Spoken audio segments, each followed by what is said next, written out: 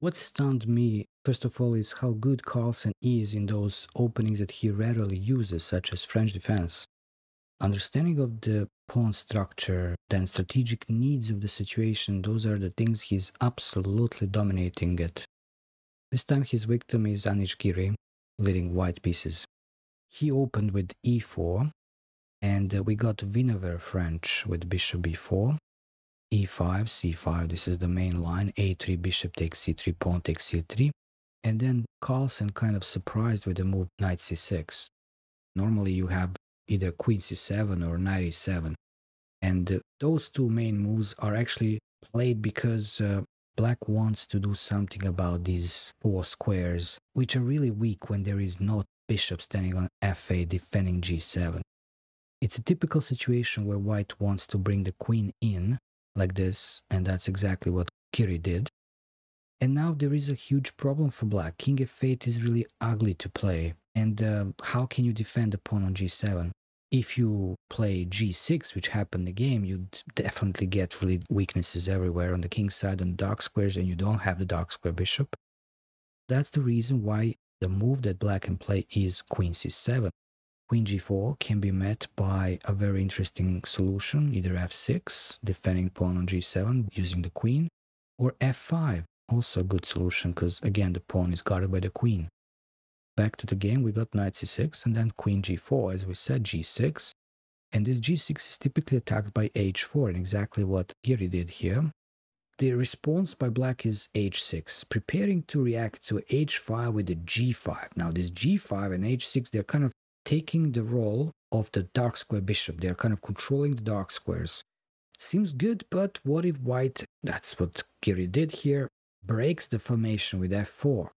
Well, Carlsen and some other guys before him actually already playing this position played f5.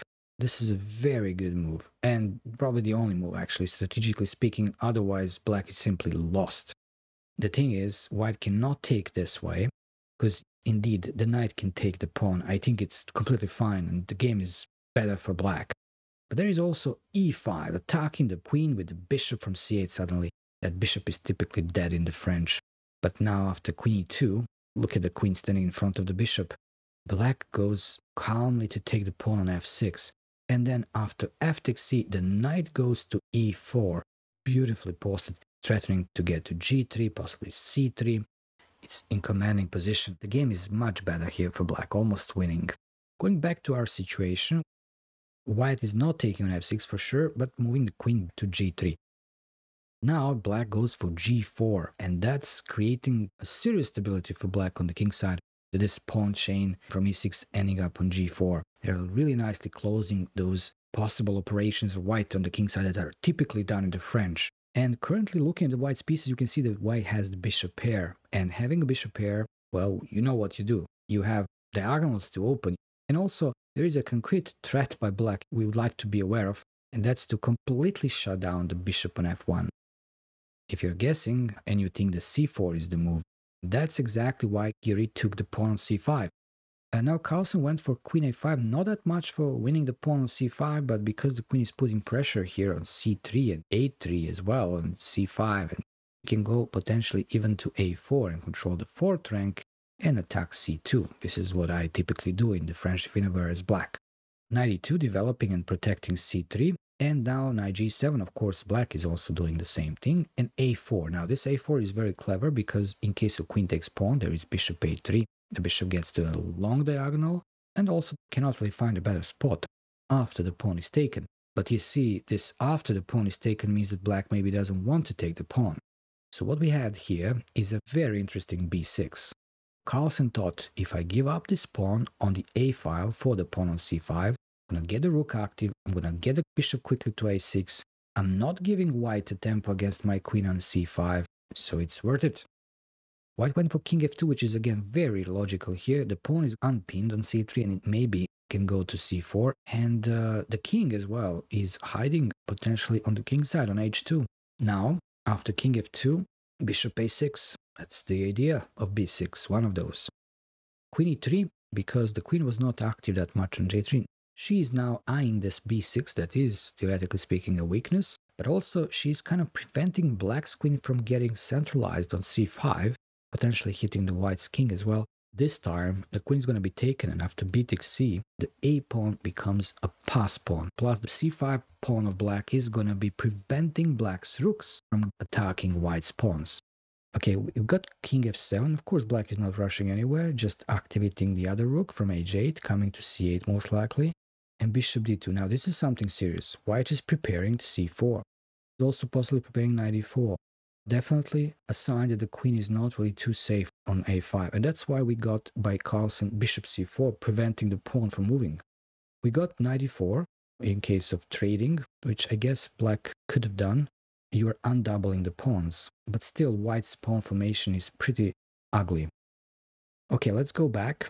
We got knight e4, and black didn't take but played queen c5. Carlsen, I guess, didn't see this move, knight b5, which first of all intends to come with the knight to d6. The knight becomes a very powerful piece there. But more importantly, look at the black's queen. She has no squares to run to. And if she gets traded on c5 like this, the pawn moves to c5 and leaves the pawn on a file to be a pass pawn.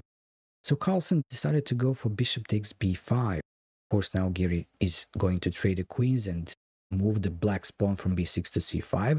Good news again for white. And then bishop takes b5. There is no other way. A takes b, just losing the rook.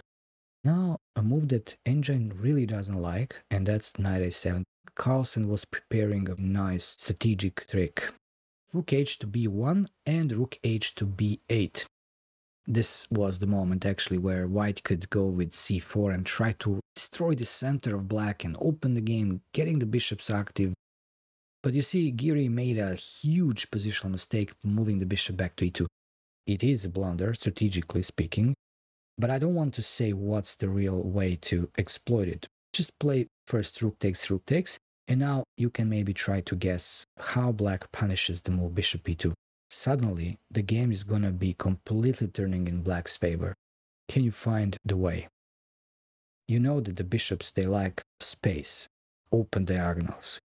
There is a move for black, and suddenly one of the bishops of white is gonna be completely locked. There is no way to use it later anyhow to attack anything in black's camp.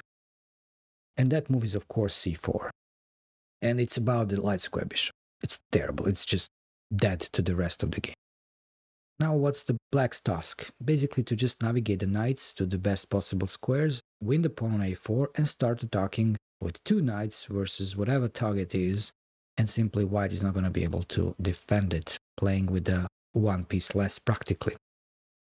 Carlsen started with knight a to c6, just improving the knight for the time being, and attacking the pawn on a4, which is going to be defended by rook a1 and king e8. No rush, the king is going to be involved. King e1 and king d7. Bishop f2, potentially the bishop is going this way. Knight c8, Carlsen just ignores that and is basically about to target the pawn on a file. So we go bishop c5, after king c7 to prepare knight b6. The strategy I think that Giri had with the bishop c5 was to go with bishop to b4, and after knight b6 to push a5. The pawn for the time being is protected by the bishop and the rook. It cannot be taken yet. But then this knight and the other one, they're going to be just navigating wherever they want to be, they're going to get, while white's bishops are going to stay where they are. One defending the pawn, functioning like a bigger pawn, the other one not being alive at all. So the knights are going to get somewhere where they want eventually to be. Say knight e7. After that, let's say g3, knight e8. Bishop f1, let's say knight b7. Black is maneuvering while white is just staying on the same spot. And then look at this, knight d to c5. Suddenly the knight is coming to e4 and the game is going to be over. If the bishop takes, doesn't matter, the knight takes, and then this pawn is going to be only defended by the rook. Black can just easily get a pawn afterwards. The other way would be just to go with the knight to b8 instead, and then target the pawn this way and finally take it. If it moves, it's going to be on the light square. The bishop is going to be unable to defend it afterwards. So let's go back. And here we had a decision by Anish Giri to actually let go of this pawn, which is not a bad strategy actually. He played a5 immediately so that he can play bishop f8, and now the pawn on h6 is falling. But Carlsen knew that, and he was prepared, playing king d7 after bishop h6, king e8. And now look at the bishop on the dark squares. It's going to get away. It's getting to g5. It can go to d8 afterwards or h4. But this pawn is asking for protection by the bishop on the dark squares. And if the bishop stays near the pawn, it's not going to be able to help the queenside pawns. And that's exactly what Carlsen was thinking about. Maybe he gave this pawn on purpose. He could maybe do something about defending it first and then going for the other pawn on the a file. But this way, he kind of wanted psychologically to maybe make Giri think of defending the h-pawn so that the bishop is going to be like caged in as well. And that's exactly what happened here. We got king d2, king f7. You see the king of black is needed here to protect against the pawn promoting at a certain point, but also it's there because it wants to win the pawn when the bishop is gone. Bishop g5, maybe I'm going to go for h6, but not really yet because that's going to allow king g6 and the pawn is going to fall. One of the knights are going to be brought there to attack the pawn for the second time. So white is thinking, I can keep my bishop here, pawn there, and I'm not allowing this king to approach my pawn. That's correct, but the bishop needs to stay there. You see, the bishop is required. Meanwhile, black is gonna navigate to attack the weakest spot in white's camp on the queen side. And what's that? We have two pawns that are isolated, and both of them are weak, but one is weaker. One is the target for black. And which one is that? The one that can be not easily attacked, or it's easier to attack, but the one that is more difficult to defend. And when you think about it, white has a light square bishop and a king. The bishop can go to d1 and get a purpose, defending the pawn on c2. But the c3 pawn cannot be defended by that bishop, only by the other one, which is busy defending the pawn on h file. So the c3 pawn is going to be attacked by one knight being on b5 and the other one on a4. And that's exactly what Carlsen started doing. First knight c6, king c1, knight b6, that knight is coming to a4, and then the other knight going to b5, as we said, knight a7, bishop g5, white is not doing anything, just standing on the same place, king g7. I think Carlsen was thinking, and he was actually completely right, that white can take this pawn on g4, you see, at a certain point, give a purpose to this dead bishop, and that after f takes g, f5, pawn takes e6, two pawns together with the bishop, they can sometimes really be difficult to prevent from promoting. So Carlsen was thinking, king is going to be standing on the right side to hold the pawn that is further away, and the central pawn is going to be there for the knight to stop. That was the point of king g7, although I'm not really sure that it was really required, because the h pawn is really far away from promoting. So you could maybe keep the king on f7. However, after king g7, Anish played bishop f1 and he resigned. Because there is no bishop g4 afterwards. The knights are coming back into the game, closer to the center, and the pawn is falling. Everything is just lost afterwards. I like this idea more even. Knight c5, knight e4. I think it's really devastating in that case. In any case, this game is beautiful because of this example, this moment when black played. Not stunning, not difficult move to play, but the picture that was created on the board after c4 is really beautiful. 5 pawns of black completely shutting down white's bishop. Thanks for watching and see you in the comment section.